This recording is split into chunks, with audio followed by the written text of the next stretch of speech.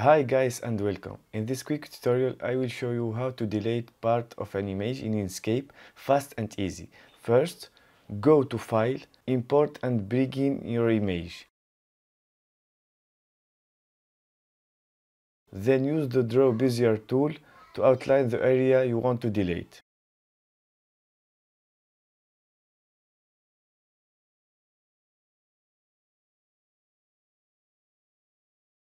I give it a file color so you can see it clearly. Now create a rectangle that covers your entire image.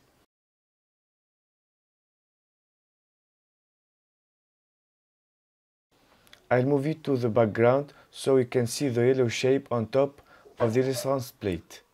Hold Shift, select both the rectangle and the yellow shape, then go to Path, Difference.